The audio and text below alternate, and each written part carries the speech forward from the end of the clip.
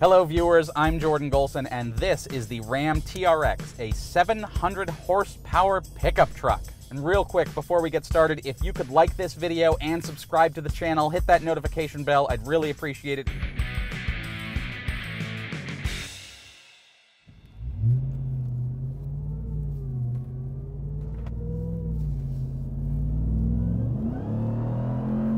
Well, first off, it really goes. 700 horsepower from a 6.2 liter V8 engine with an enormous supercharger on top. You may know it as the Hellcat, and they have put it into this wonderful pickup truck because Dodge and Ram are basically putting it in everything. It's in the Challenger, it's in the Charger, it's in the Jeep Grand Cherokee, and now it's here. So what happens when you put a 700 horsepower engine in an enormous pickup truck? Well, it makes it crazy fast. If you put your foot down in this, it takes off, and it doesn't matter that this thing weighs like 7,000 pounds or something. I mean, I don't think it's that much, but it's not far off.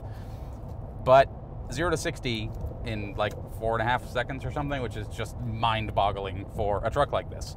Okay, it's fast. There are other trucks that are fast, the Ford Raptor being the most obvious candidate for competition with this thing, because this has a Baja mode, just like the Ford Raptor does. But most people aren't going to take it to Baja anyway. They're going to drive it in traffic, which is why I'm here right now. So it's got a whole bunch of upgraded components: engine, suspension, tires, wheels. But the biggest upgrade of all is to the sound. So if I put my foot down,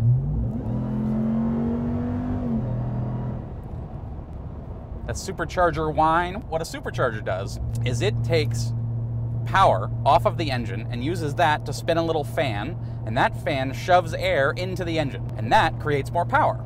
So you're taking a little bit of engine power and using it to create a lot more. A turbocharger, on the other hand, uses exhaust gas to spin a fan, so gas that's coming out of the engine uses that to force air in, and so, you know, it works a little differently. You hear that?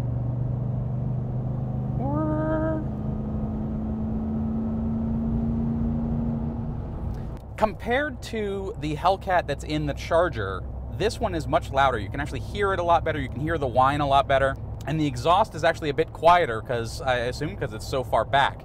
Now, it's not exactly quiet, because if you go outside the vehicle, it's super loud there as well. So it's just a little different. But the fun of it is still there. And this engine is maximum fun. And I joked with the Charger that the right pedal, the throttle, was a dopamine injector for your brain. You press that, it makes lots of noise and sound and fury, and then you get happy.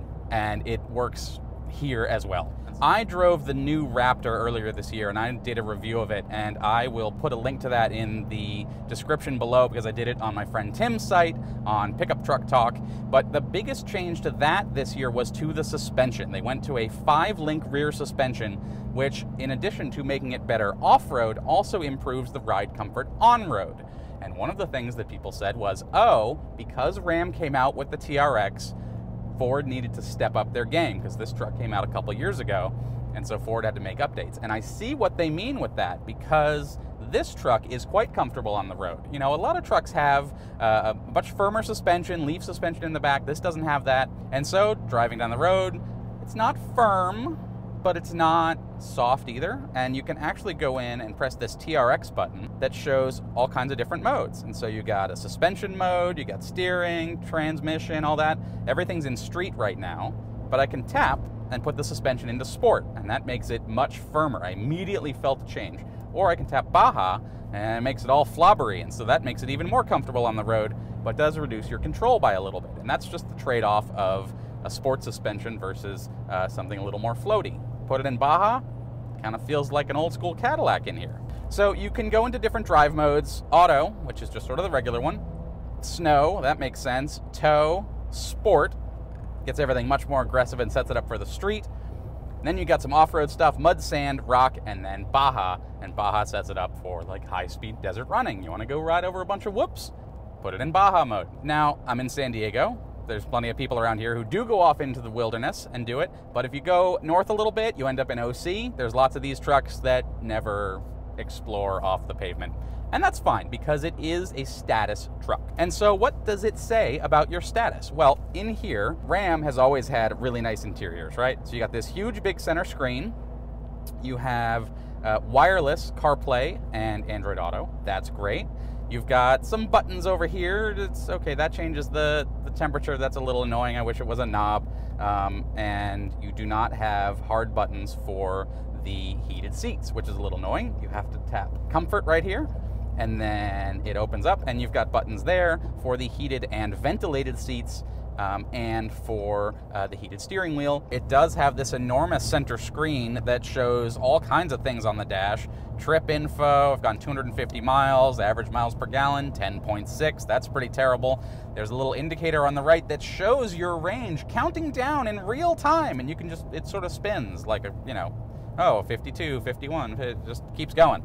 And it does have my three things all right here: distance to empty, outside temperature, digital speed. All of them right there. Perfect. That's exactly what I want. Thank you very much, Ram. And then you have the performance pages here. Those are pretty cool. It can record drag time. So if you go to the drag strip, it'll record your reaction time. It'll record your quarter mile speed, things like that. That's pretty cool. And then it'll also record your most recent and best 0 to 60 times, and 0 to 100 times, and brake distance, and things like that. Then, of course, you have a G-force meter. So right now, my front peak G-force is 0.65 Gs. So you got a G-force meter. You got to have that if you're going to be, you know, using a performance car. So you get, you know, Gs in different directions and whatever. And then for an off-road vehicle, it does have active current pitch and roll meters. And then if you tap vehicle dynamics, it will measure your steering angle. This is like an off-road friendly one. Tells you whether the rear axle is locked or not, and whether the transfer case is in 4 high or 4 low. And so then you have buttons here. Right now we're in 4 auto, and then you have 4-wheel low. Then there's a launch control button. And so if you press that, it tells you to apply brake pressure, how much pressure to apply full throttle, and then when it tells you, you let go and you take off. And we are not going to try that out because we're, you know, here in the middle of the city. So that's all really cool stuff. And I like this interior. I like the volume knob. That's really cool. Down here, you do have the trailer brake control, which is sort of a nice placement for it. And then an assist for trailer steering to help you when you're backing up, and it'll steer around and stuff. So you can back up a trailer much easier just by using this little knob. That's pretty cool. You have some aux buttons in here that are preset, and so you can hook up lights or a winch or things like that.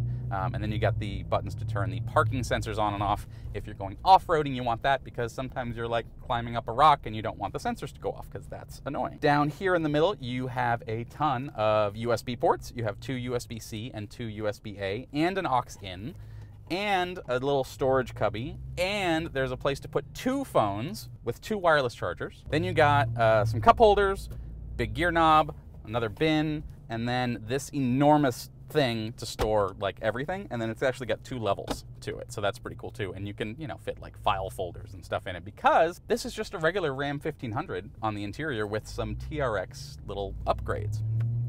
And that is true for the steering wheel as well, which has normal like adaptive cruise and things, but it's got big flappy paddles so you can change the gears because you got to be able to do that. One of my favorite things is the start-stop button, which here is red, whereas in a regular Ram 1500 it would be black. And so you look at that and you press that to turn it on, and it sort of reminds you, hey, you're driving something kind of special here. Now, the elephant, or should I say the enormous T-Rex in the room, is the price. This one spec'd out to $91,000, so it is a very high-end truck. It's got all the accoutrements on it, right? It's got, you know, adaptive cruise, and it's got all the safety stuff and heated seats, and it actually has these comfy sport seats that are exclusive to the T-Rex, and all that is great. It's just an awful lot of money, but that's who this is aimed at, is, you know, if you were buying a Hellcat Charger, that starts as $70,000, and then you can option that up into the 80s pretty easily. And so this is just, you know, a truck costs more than a car because it can do lots of things, and, you know, this is the same deal. Is it worth it? Honestly, if you need me to answer that question before you decide to buy it, no, it is not. If you want a truck with 700 horsepower that's super loud and has a supercharger whine and all that great stuff, then yeah, it is worth it because there's nothing else on the market like this yet. So Ford's been making the Raptor for more than a decade now and didn't really have any challengers in the high-performance truck market, and then Ram came along with the TRX. Yeah, this guy has tons of power. I hear from people who would know that this does not have the off-road chops that the Raptor does, and I'm going to trust them on that because I am not an expert in those things. But it does have lots of power, and it can go in one direction, straight, at very high speeds, and make a ton of noise and spectacle while it does it. That's pretty cool. You know, a lot of people are going to buy this for that. People buy the Raptor and never drive it off-road, so all that's pretty normal. Ford has to respond, right? You can't let your rival have more power than you. That's unacceptable, especially in the pickup truck wars.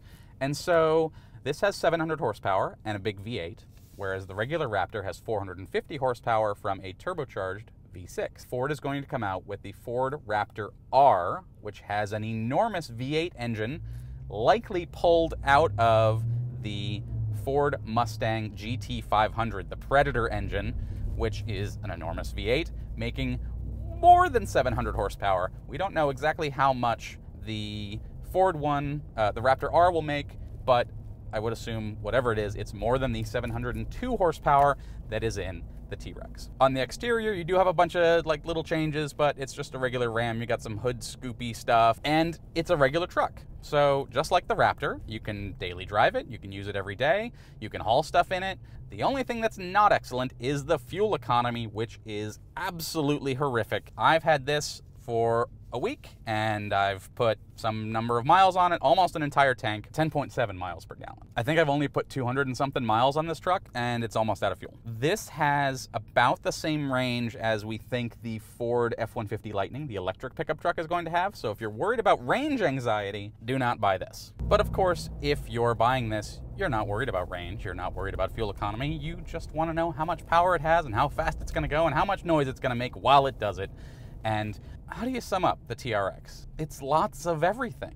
Lots of power, lots of performance, lots of money, and lots of looks and jealous glances from people who know what it is you're driving and wish they were driving it instead. I'm gonna be sad to give this back. There aren't many vehicles that I really say, God, I wish I could keep that, because I drive more than 100 cars a year, lots of different vehicles, and you're just cycling from one into the next, and it's like, oh, what are you driving next? Like, the car that's gonna replace this is a Subaru Legacy, which is a very nice car in and of itself. But this is much more special and much more exciting, and it's got a sense of occasion to it. And that's what buying this or the Raptor is all about. You get into it and you feel behind the wheel of something special. And this, especially with the Hellcat engine that's underneath and the history that that has, a little bit of backstory on that.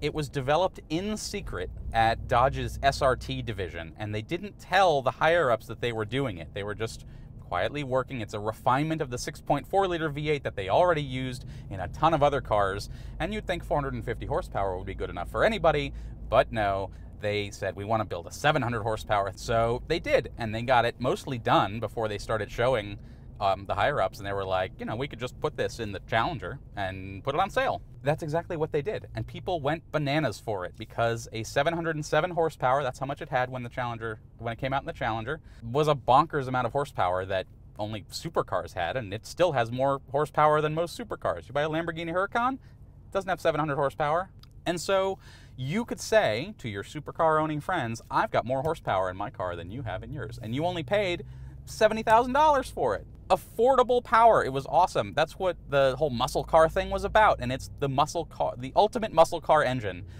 just before we're all about to do the switch over to electric cars. The Rivian R1T pickup has more horsepower than this from its 4 electric motors, and it's quite a bit faster too. And curiously, about the same price. Actually, it's a little bit cheaper. And so, in many ways, the TRX is a bit of a swan song for the internal combustion engine. The Hellcat engine, they're not gonna make another version of that. It just is what it is, and they've pushed it about as far as they can go, and all the development now is gonna be on electrics. Like, Hyundai just shut down their entire internal combustion engine R&D division. If this is the way the internal combustion engine, the big V8, is going out, pretty good way to do it. I like this thing. I like the TRX. I would have one in my garage. But maybe I'll like the Raptor R better. We'll have to try it out. If you want to comment, Tell me how wrong I am about something. Leave a comment down below. I'd really appreciate it. Drop a like and a subscribe if you enjoyed it, and click the notification bell so you can get notified of new videos when they come out. Other than that, have a great day. Drive safely.